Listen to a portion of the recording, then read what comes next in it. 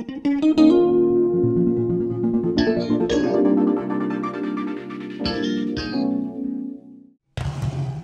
guys, welcome back to the channel. It's awesome that you're tuning in.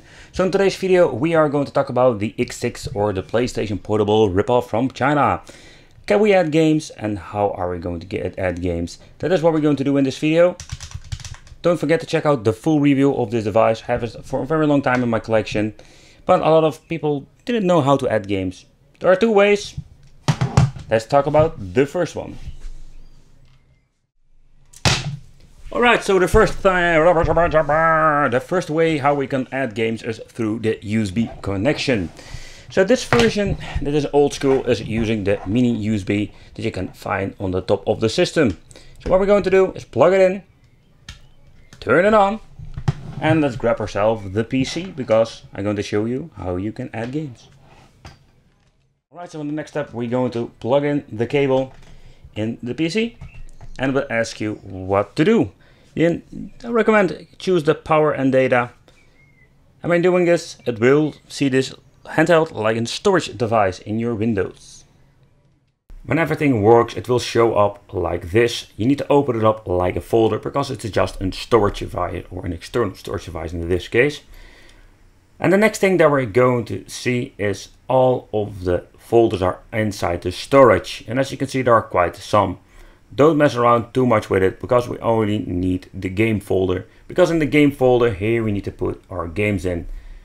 Depends of course what kind of version you're having, and the reason I'm saying this, some of them already have some preset folders, but you can just make them yourself. I also recommend doing this because it's so very easy to search your games. So that's the only thing you need to do when it comes for adding games and using the internal storage. And by the way, when you're putting the wrong games in a wrong folder, that's not a big of an issue because at the end, when you're clicking on a file, it just recognizes what kind of emulator it's going to use. Alright, so for the next part, we are going to use an SD card. It can be basically anything that you have laying around. I would just say don't get a very huge one, maximum of 16 gigabyte. And the reason why, because you can add PlayStation 1 to this device, but it is pretty damn pointless because it runs like crap. Then we're going to need a little card reader because it is just convenient. I will leave links in the description where you can find these things. And what we're going to do in the next thing is just powering on, and we're going to use an SD card. And I'm guessing a lot of people have problems because when you're using an SD card and you don't format it in the right format, it was a little bit annoying getting it in, you will get this message that the format is not correct, please reformat. Nevertheless, I'm going to show you how you need to set it up so it works like a charm. With the card reader, we can very easily put it in our PC through the USB connection.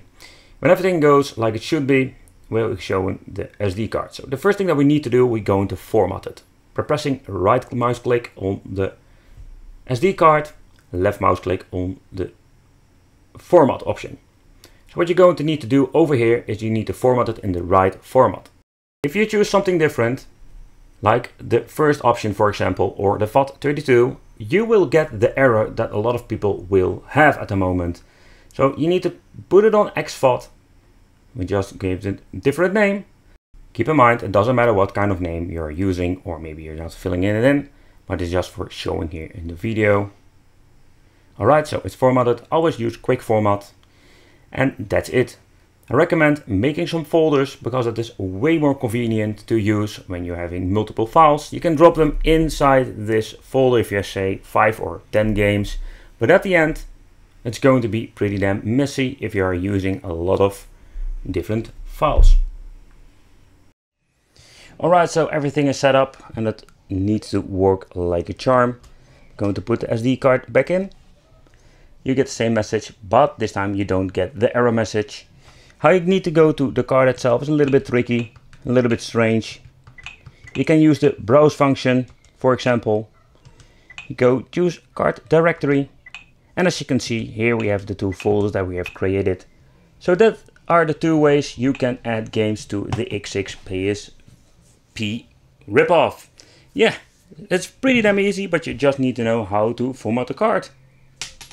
And if you don't do it right, you're going to have the option to add your SD card and add the files. If you have any questions, you can always leave it in the comments. I want to thank you for watching. Don't forget to subscribe to the channel, hit the bell, become one of the Wicked family, and I will see you in the next video.